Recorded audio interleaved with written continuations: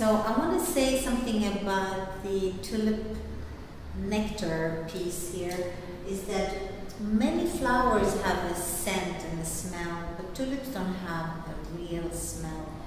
It's very, very faint. If you put your nose very deep inside the tulip, you can smell something very delicate.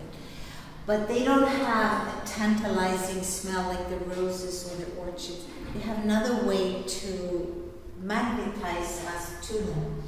And so here I'm doing a piece about the nectar that comes out of the tulip with a type of goddess that's bringing the heart chakra, the heart energy, the actual physical form of the heart to the tulip. And the tulip is bringing the nectar and the beauty back to this being. So it's about an exchange of that energy that I'm feeling the tulips have, and that is why the TulipOmania period happened in Holland.